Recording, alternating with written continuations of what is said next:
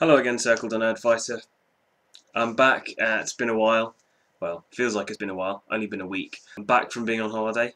Had a good week. It was really enjoyable, really peaceful. It was really difficult to study and do any coursework at all. But, you know, such is life.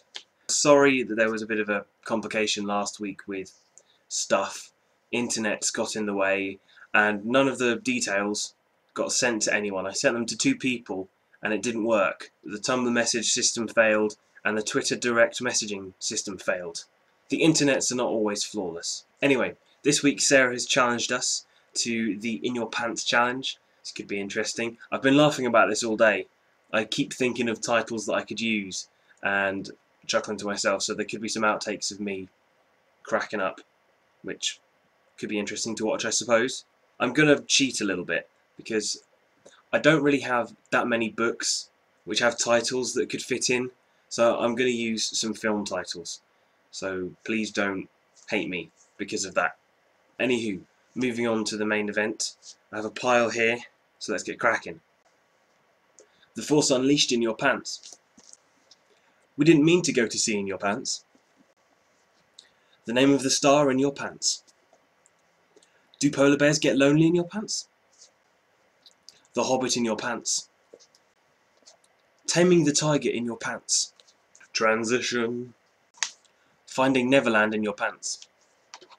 Enchanted in Your Pants. Aliens in Your Pants. And last but not least, The Dark Knight Rises in Your Pants. Well, that was interesting. I very much enjoy this game, so a big thanks to Maureen Johnson for inventing it. It's given me endless amounts of entertainment upon walking through Waterstones and picking out goodness knows how many books that fit just perfectly.